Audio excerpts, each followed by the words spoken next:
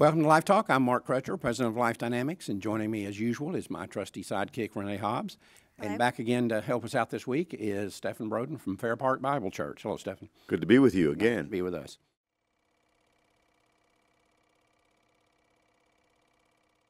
Lots of things have been going on in the pro-life movement. Of course, the biggest thing is the Supreme Court's rejection of the regulations on abortion clinics passed by the state of Texas. Well, I've had a lot of calls from people who said that they're discouraged by this and, you know, they're depressed by it and so forth. I want to make people understand something. And don't think that these people are going away licking their wounds and not going to do anything. This is coming back. They're going to keep on coming back with new things.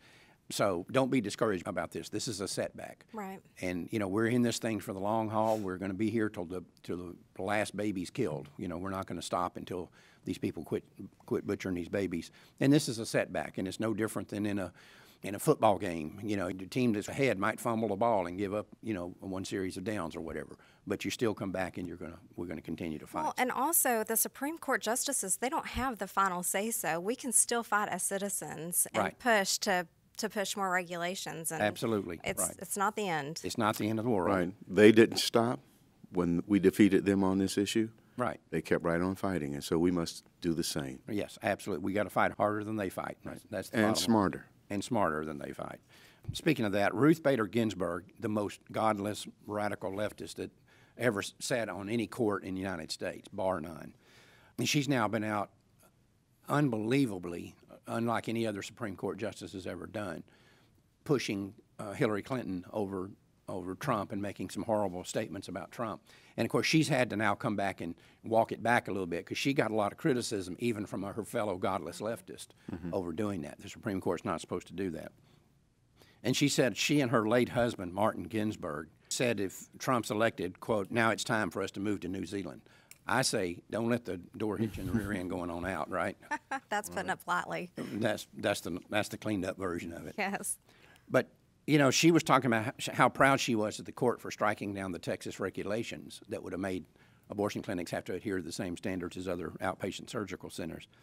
And she said that if they had been put in place, quote, desperate women then would be driven to unsafe abortions. Well, first off, that's not the purview of the Supreme Court. That's not what they're there for. That's a political decision. All she's there supposedly to determine is whether a particular law is constitutional or not what its ramifications might be, but whether it's constitutional or not. And that statement right there proves that this woman does not understand this. This woman should have never been on the Supreme Court to start with, and she certainly shouldn't be there today. But, well, and you made a comment that she may hang on until we see what happens, and she made a comment on that article saying that she is not going to go anywhere. Right. And there's two others that may retire within the next presidential 8 years. And she's basically saying what I've been predicting is that they're going to hang on because if Trump is elected, she doesn't want him appointing her replacement. Right. Of course, the woman is in her 80s. Right. And she's obviously losing her thinking capacity, whatever thinking capacity she ever had. Well, let's get it clear. She's not the only one who's operating outside of the scope and definition of the constitutional duties specified to the Supreme Court. Right. She's not the Lone Ranger here. There are about 4 of them on there that are doing that. Yep, that's right. There are. And you know, we've had discussions about that here on the show before. You know, just to recap on that particular issue. And let me tell you something. This election, whatever else you think about Trump and Clinton and the whole thing and what all's happening with the Republicans and the Republican conventions going on the week that we were taping this, the fact is the issue here, more than any other single issue, is the Supreme Court. That's what's at stake here, because electing a president for 4 years, who that president puts on the Supreme Court might last for 40 years. So that's why this election is so important. But we're in trouble in this country as a result of the Supreme Court. You know, most people don't realize the judicial system was seen by our founding fathers as being the one with the most potential for causing harm. So they gave it the least amount of power. And yet today, the courts have more power than the other branches of government. It's the most powerful branch of government. We've turned this thing completely upside down. And we did that starting in 1913. Most people don't even realize that before 1913, the United States Senate was an appointed body not an elected body. That's why they're the ones who pass on Supreme Court nominations, because the Founding Fathers did not want the Supreme Court to be political. The moment we started electing our Senate rather than appointing it, we made the Supreme Court political, and that's where we are today. Mm-hmm. And my view is that this idea that you put somebody on the Supreme Court and they're there forever has what became an anachronism the moment we started electing the Senate. That needs to change. Mm-hmm. My view is that what we ought to have is the Supreme Court, if we're going to have it under this current system, if we're not going to go back to the old original system that our Founding Fathers created. I think the Supreme Court justice ought to be appointed for, let's say, 10 years, and then have to stand for a retention election by the American people. Then they're not there just for life. They must stand for a retention election to keep them on the Supreme Court. I agree. Well, they shouldn't be there for life. And I think even in the Constitution now, when they perform in a way that is inconsistent with the duties specified to it within the Constitution, that's grounds for dismissal or impeachment. Sure it is. It's just that we do not have the kind of constitutional responsibilities coming out of the other two branches that would take that duty responsible to remove those who are operating outside the scope of the definition specified within the Constitution. And so we're unconstitutional all the way around. Right, exactly. And listen, there's no guarantee that because we have a Republican that's going to take the office as President of the United States, that we're going to get what we want on that Supreme Court. No, some of the Justice Kennedy right. isn't a Republican appointee. Justice Stevens is a Republican appointee. Right. Breyer right. is a Republican appointee. We who are Christians, we need to be praying that the right persons be appointed to that position when and if Donald Trump is indeed elected, and that he will have around him advisors who will advise him as to who should take those positions. And he otherwise, yeah. Otherwise, we can get the same old mess. We think, we've been stabbed in the back by Republicans, right, as much as we've been stabbed in the chest by Democrats. You know, that's one of the standard sayings that I've said for years. But it's a good saying. Yeah, it is right. It's true. It is true. Well, and Trump did say that he would put on pro-life justices, but that's right. But at the same words. time, he's announcing to us that Planned Parenthood does good things. That's right. Exactly. We can't forget that one. Hey guys, if you want a powerful speaker for your next pro-life event, someone who can deliver a hard-hitting, inspirational message, I've got a deal for you.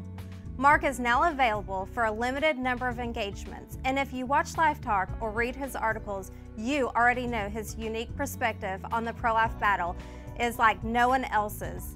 If that sounds like what you're looking for, just call me, Renee Hobbs, at 940-380-8800 between 8 a.m. and 5 p.m. Central, Monday through Friday.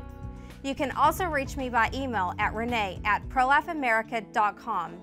I'm really looking forward to hearing from you. Together, you and I are going to make your banquet or convention one that people will be talking about for years. Let's talk some more about pro-abortion hypocrisy in the courts. Supreme Court is not going to take up a case in Seattle that its conscience clause prevents pharmacists from being forced to sell abortifacient drugs. And so now the lower court ruling is going to apparently stand in that deal, and so pharmacists are going to be forced to either quit their jobs, give up their career, or sell abortifacient drugs. That infuriates me. Yeah. It really does. When there's pharmacies all around that people can go to other pharmacies, they don't have to use that one pharmacist. Well, this person that said, I won't fill these prescriptions, they brought a lawsuit against him, and now he's either going to lose his job or he's going to have to actually, in reality, participate in abortions by providing the drugs. They're admitting that they couldn't find one example of a woman anywhere in the state who was denied the ability to buy these drugs because this guy wouldn't do it. There was always somebody a half a block away that would do it. Around the corner. Right. And he's a third-generation pharmacist. It's right. It's sad. It's obscene. But again, what happened to the concept of choice? I thought this was not about abortion. This was about choice. That's what we've been told for the last 40-something years. Why aren't the pro-aborts saying, well, wait a minute, this guy has a right not to choose not to participate if he wants to. What happened to choice in that deal? There's no choice. Can you explain that, Stephan? Well, that's never been the case. It's never been the case. That's not why they're in this. This is eugenics plot. Right. And they're trying to control population, and they're going to force that on this on our culture, on our society. The same thing is happening with the president forcing hospitals right now to perform abortions or lose federal dollars. Yep. Do transgender operations or lose federal dollars. We're looking at a manifestation of an agenda that is being foisted upon us by our government, which is tyranny. Well, you know, it kind of goes back to something that happened here in Texas when Texas took funds away from Planned Parenthood. And the government said, if you take funds away from Planned Parenthood, we're not going to give you the funds to distribute to anyone. And Rick Perry said, okay, keep your funds. We got enough money at Texas, we'll fund our health care clinics. And by the way, we're not seeing women drop dead in the streets as a result of this like they claimed it would happen. Not one bit. But they said, you know, we got enough money, we'll just fund it ourselves. And Texas gave up like $10 billion a year in federal funding so that they didn't have to give it to Planned Parenthood. The problem that you have, though, is that every state is not as wealthy as Texas and physically won't be able to do that, won't be able to make a decision like that. And, you know, the other problem is that you may have a governor of Texas one day who doesn't have the courage to stand up and say, just keep your money. You know, we'll fund it ourselves. And that's why we're dependent upon our lesser magistrates to exercise their duty to nullify all unconstitutional acts. And when one state does that, it becomes an example to the others. Right. And if enough of the states will nullify these unconstitutional acts, then I think we have an opportunity to change our federal government's agenda. You might not be able to change their agenda, but you'll be able to change their behavior. Oh, yeah. Yeah, their agenda will still stay the same. Well, if we change out the elected officials, it can change the agenda, it certainly can. But now, you're right. We've got, in Washington State, a Superior Court judge there has ruled that hospitals must provide abortions. Must provide. And again, the pro-aborts who say this is not about abortion, this is about people having individual choice, they're not saying a word about this. They're on the other side. Sure. They're pushing this. Exactly. More hypocrisy from these people. Congress was taking up the issue of allocating a lot of money to deal with this Zika. They're trying to prevent an epidemic. It's not an epidemic. They're trying to prevent one. And they were going to release $1.1 billion to fight the Zika virus. But guess what? The pro-aborts held this up and defeated it because it didn't give money to Planned Parenthood. So I want you to think about what happened. Now, and the press never said a word about this. Never said a word about this. But here's what happens. If you think about what the Democrats were saying and the pro-aborts were saying, yes, this Zika thing is dangerous, and it could cause all kinds of health problems for unborn babies. It could kill women. It could do this, that, and the other. But we'd rather see those women die and those babies be mangled if you're not going to give money to Planned Parenthood. That was the point I was going to make. That's exactly what they're saying, right? That is. That's precisely what they're saying. Like they don't get enough tax dollars from us daily anyways, but... almost $2 million a day. Yeah. And then this, on top of that, this could have gone to something that we needed. Yeah, so what they're literally saying is, we don't care if those women die. We don't care what happens to these little babies. These babies are born with this condition that causes their heads to be real small and their brains to be small, and they have problems. We don't care about that. What we care about is making sure that if you're going to study that, you give some of that money to Planned Parenthood. This is obscene. It is obscene. These people are... But we're not surprised, are we? No, we're not. I don't know about you. I'm not. Well, unfortunately, that's all the time we have for this week. Good show, guys. Thanks for joining us again. Stephan, we appreciate your being here, and we'll look forward to seeing you next week, I guess. Thank you. Thank you. Until next time, remember, Life Dynamics is not here to put up a good fight. We're here to win, because winning is how the killing stops. We'll see you next week.